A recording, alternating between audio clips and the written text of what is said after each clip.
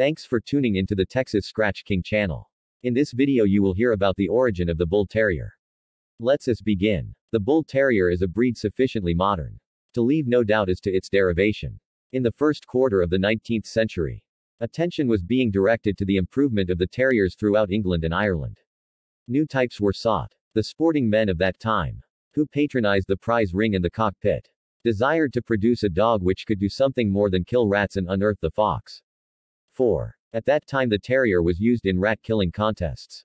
Jimmy Shaw's Jacko could finish 60 rats in 3 minutes. And on one occasion at Manchester, England, made a record of killing 1,000 in a little over an hour. Now a dog was wanted combining all the dash and gameness of the terrier, but with the heart, courage and fighting instinct of the bulldog. So the terrier and bulldog were crossed. A large type of the terrier was chosen. The large smooth-coated black and tan. Also the early English white terrier. A small dog only weighing about 14 pounds. But noted for its gameness. This crossbreed gave the fanciers the dog they had been looking for, a determined vermin killer. An interpt fighter, upon which skill and the pit wagers were freely placed. However, the animal was neither a true terrier nor a true bulldog, but served his purpose and was highly valued for his gameness.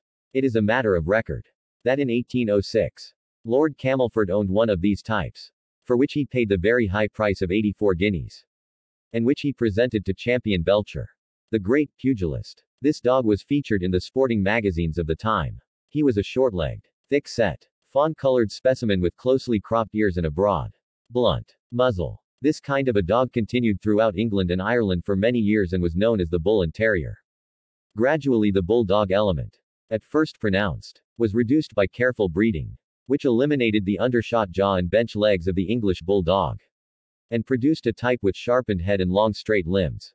The terrier characteristics were maintained so that little of the bulldog resemblance remained, except the fearless, fighting spirit. In the past strains the Bull Terrier was much marked with fawn, brindle and black. About 60 years ago, a strain of pure white pit dogs were bred by James Hinks, a well-known dog man of that day, and to whom we are indebted for the fine type of Bull Terrier we have today. The advent of the Hinks strain in 1862 brought the short-faced dog into disrepute. The best dogs of that time weighed between 12 and 34 pounds. A great dog of that time was Nelson, a 21 pounds killer, who killed 28 dogs in the pit. Hinks Dick, Old Dutch, and Madman were some other great dogs of the time. Ireland turned out some of the best pit dogs known. The Irish dogs were mostly brindle and buckskin. Some believed the Irish strain of dogs to be gamer than the dogs bred in England, and imported some very good ones to this country from Ireland to fight some glorious battles. Among these were such dogs as Bloom's Black and Tan, Harry Jennings' Bowler, Tutley's Joe, Jack Brown's Peter, Jim Corcoran's Terry, the Gas House Dog, the Blind Dog, Burke's Spring, and others which carried the blood of Irish champions. Jennings' Bowler fought Sabine's Billy in Chicago, one of the most noted battles which took place in America.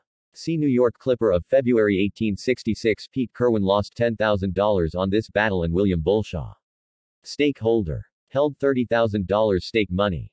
At the pit side were such notables as Dan Noble, Hank Worth, Dutch Frank, Tom Darby, Joe Slater of Boston, the notorious Roger Plant and others. Cockney Charlie, at that time imported Pilot, Paddy and others. Pilot whipped Crib the late John P. Burke bred and fought some very wonderful game dogs. Old Man Colby, Noonan, Casey, Farmer Brothers and others helped to keep them to the standard. Of late years it would appear that there is loose breeding since so many dogs quit fighting inside of an hour. Years ago it was nothing to see a battle last around 3 or 4 hours. Nowadays many owners use the journals to fight their dogs, but seldom get them into a pit. Game dogs are scarce, but there are some men who have them. So the man who is a fancier should be very careful about his breeding strain, and he will then have a better right to look for gameness in his dog than the fellow who breeds otherwise. Thanks again for listening to the Texas Scratch King channel. Please don't forget to subscribe, like and share the video. Until the next time my friends, as we always say, never submit to life and keep scratching every time.